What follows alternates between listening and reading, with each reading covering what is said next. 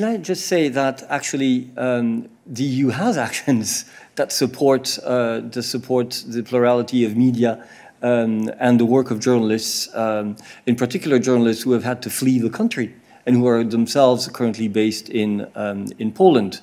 I don't have all of the information off the top of my head. We can certainly come back on that, but we are supporting the work of Ukrainian journalists in this context of war, in particular with the help of neighboring countries.